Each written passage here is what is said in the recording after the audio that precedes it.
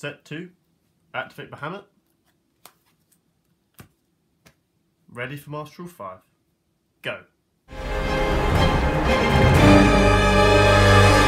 Hi guys, Freaky Fish Guy here with another video for you today. So obviously, like I said before, with my ban list discussion, a few of the decks that are water themed that have come up a bit, one of them being Paleo, are a bit more playable now. My Paleo build at the moment is not the most optimal. I'm still waiting on a few things to come in a post. So this build will change, especially as the meta becomes more distinguished as such. After every ban list, you're going to expect, especially like one like this, that back row decks are going to be more played. Just because people don't know the combos that are being played yet. People don't know what they can experiment with as such, especially as a ban list like this hit most of the combo decks. So this build in mind, especially, is meant to deal with the initial back row decks you'll see. So say if you've got like locals coming up or regionals in the next few weeks, maybe take a few ideas that I've spoken about, from this video and go in to your event with a bit of a clearer mindset. So yeah, expect things like Altergeist, Guru, maybe some True Joker variants that are still around. Decks to also look out for that people are playing more heroes and dinos especially. Those are two decks that are looking a lot more playable in the new meta. Orcus will still be a thing, but hopefully by now you should know how to combat this. So starting off with our Paleo deck profile, obviously we are going to play, guys, 3 Swap Frog. Everyone knows what it does. Discard a water, special summon it. On summon, send a Aqua monster. So you want to send your Ronin Totem and your Dupe Frogs to the graveyard. Next we have obviously 3 Dupe Frog. My supers are in my Marine Cess deck, so this deck is actually probably quite low rarity. I quite like the common Dupe Frogs. I like the old nostalgic look the card art has, with the card frame, sorry. It's quite nice. Dupe Frog. While it's on board, your opponent can only attack the Dupe Frog. Is this a relative effect now? Not so much. When it is sent to grave though, you do get to add a frog monster. This is a when effect though, so it can miss timing. You always want to add your Swap Frog. Then finally, 2 Ronin Totem, banish your frog from grave to special summon it. It is really good at link climbing, also just toad material.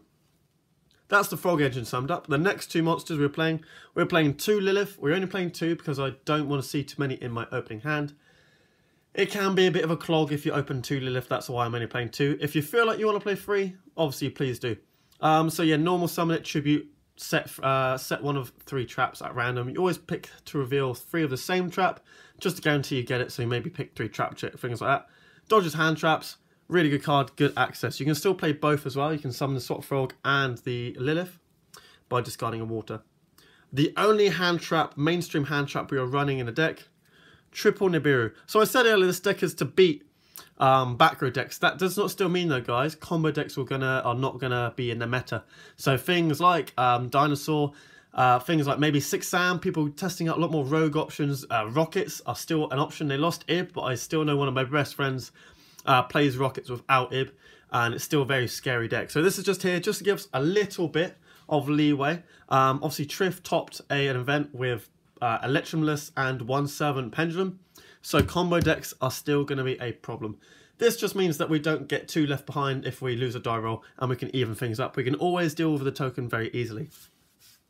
That was all of the monsters, guys, in our deck. Moving on now to our spells. We only played 2 spells in the entire thing.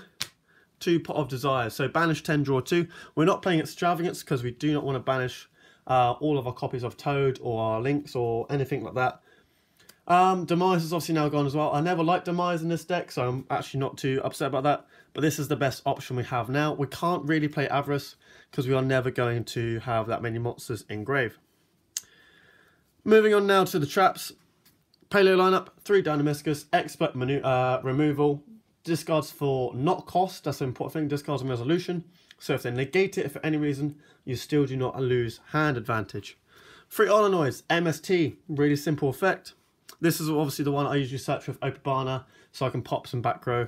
3 Candina, Book of Moon. We're not playing Pakea because I don't really see the point in having Paleo cards in hand. They should always really be set. You don't really want to have to keep one in hand for the Pakea. And then finally, 2 Morelia, just to send basically Foolish Bearer of Goods to send trap to grave. My usual target for this being Lost Wind because it is obviously live in graveyard. You can send a Paleo, but there's not much point in sending 2 Paleos to grave because obviously it itself is a Paleo when you can just send the Lost Wind and then grind from there. We all know what Paleo do. When a trap is activated, they get to summon them. Obviously, the trap has to be the last thing in chain because it is a when effect.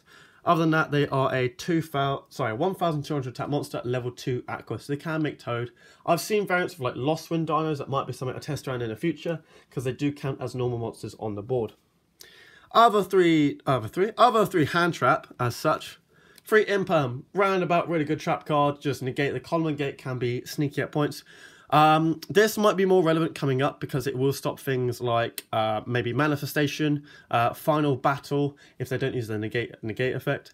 It can be more important where you place this card. So do try and think, especially if it's a long grinding game that back row decks usually have, where you're putting your imperms, guys. Okay, it can win you the game if you're smart with it. Obviously against pendulums, just put it in the pendulum scale zone. 3 Lost Wind.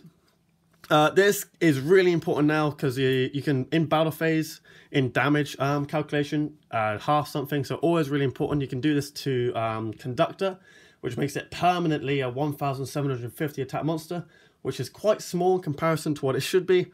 Also negating its effects, it can only attack once. This has won me so many games against Dino in testing. Against Hero, you can put it on the Dark Claw, just to make sure you can actually still access your graveyard with your Paleo. Dark Claw is probably this deck's current problem because heroes are seeing quite a lot of play online. Whether this will be the same thing at regionals will be a different story because obviously we have not had a big regionals in the current format. I'm expecting lots of heroes though. Also Spiral. This card against Spiral you'd probably side out because Last Resort can be a bit of a problem. Otherwise though, I really like Lost Wind. Pretty good card. 3 Compulse. So this is a really good card because it's non-destruction removal. Back when Thunder Dragons were a problem, this was a really easy card to out their board. Unfortunately, Thunder Dragons probably won't see that much play anymore, apart from maybe a combo, Appaloosa and like Titan Turbo, but don't expect too many Thunder Dragon players at events coming up. Other than that, it's still really good removal. It is a 1-for-1, so you do not need to discard anything. I see a lot of people playing like Phoenix Wing Blast ages ago. This is many years ago. Compulse is just a better option. You can be sneaky as well with this by bouncing, say, your frog pieces if you're going to drop an Nibiru. Bear in mind though, guys, also, if you drop a Nibiru on your board, your Paleo pieces, as far as I'm aware, still stay because they are unaffected by monster effects. So if you nib and you've got Paleos on board, the Paleos will still stay. So you don't need to bounce them, obviously, because they will be banished. Otherwise, really good removal card. Moving on now, this is my current little bit of spice, just because I am still finding some other cards to replace them, but 3 Dust Tornado.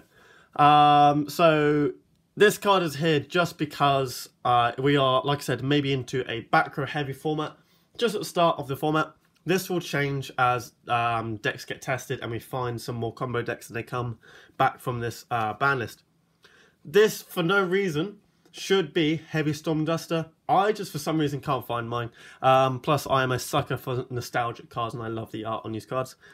Pretty much as it is, it's just an extra MST copy of All-in-Ones that still triggers your traps. It does have the extra effect you can set a trap from your hand.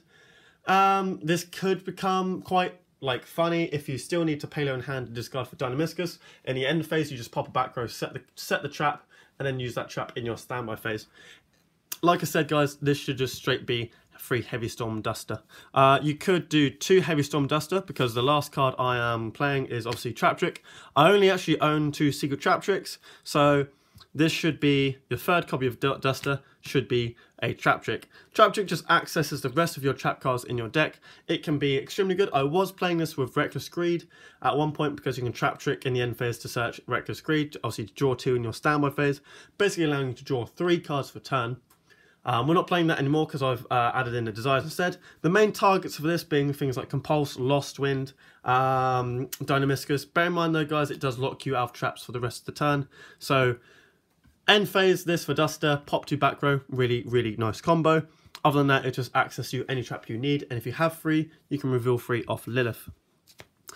So guys, just a small little thing as well, I just want to input there. Reason we are playing 3 Dust Tornado, aka MST, like I said, more back row decks, so things like Altergeist Manifestation, Altergeist Protocol, Soterra Final Battle, like all the Solemns that you might see that are set. We are just going to play as much back row hate in the main as we can. So 3 MST doesn't seem a lot, but you back this up with 3 other MST, Olenoids, 3 Dynamiscus, which is also back removal as long as it's face up, so it can hit the Subterra Final Battle.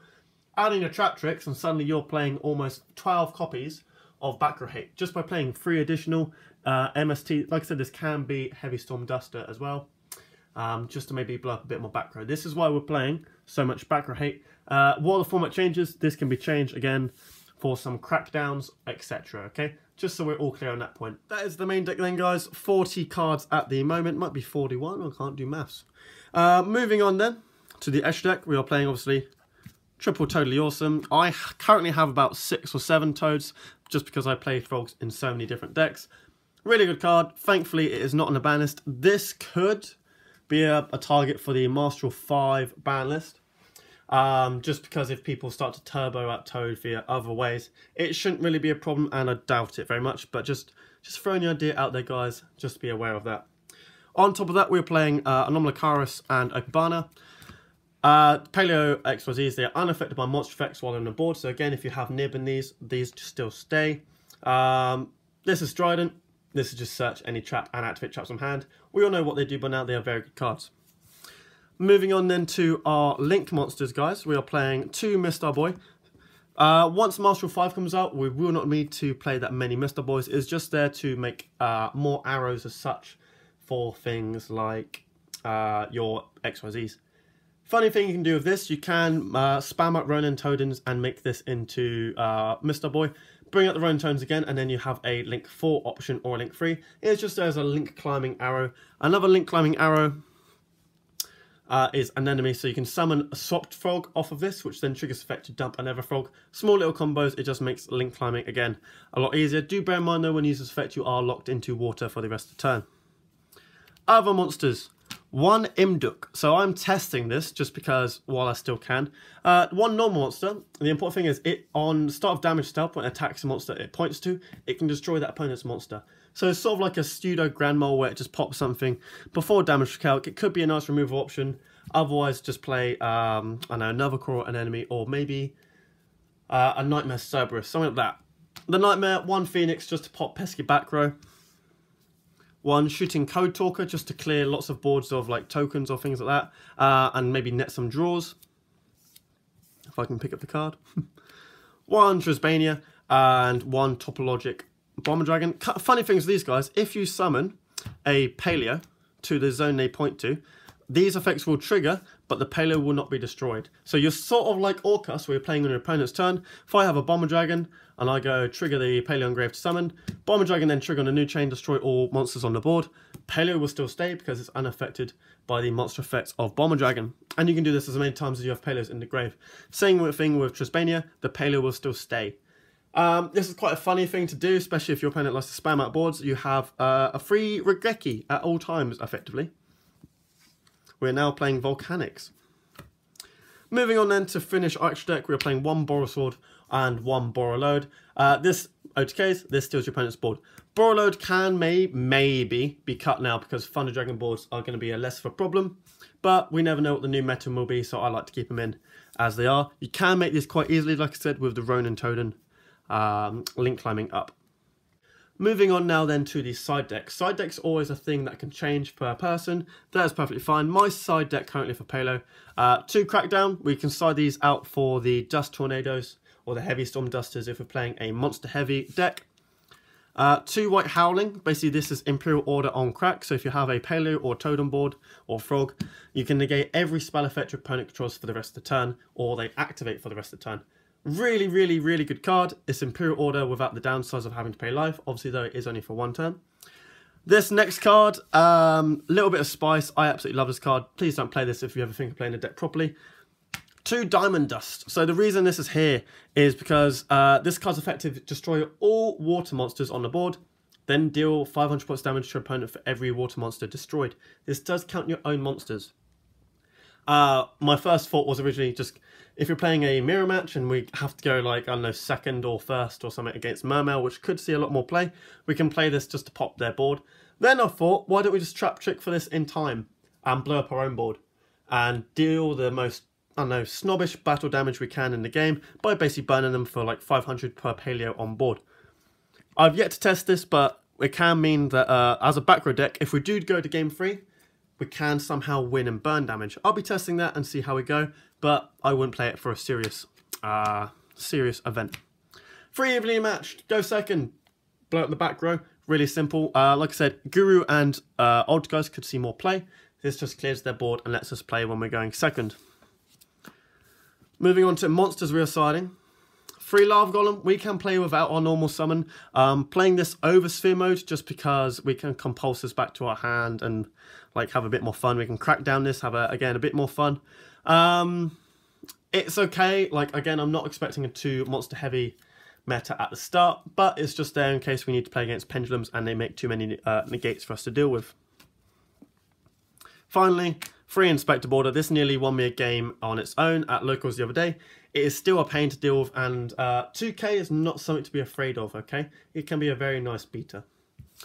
This was my Paleo deck profile, guys, for the start of January 2020 format. This could change, as I said, quite a lot going through the different formats. If monsters start to turn up, we take out the Dust Tornadoes / Heavy Storm Dusters for more monster removal, such as crackdowns, things like that.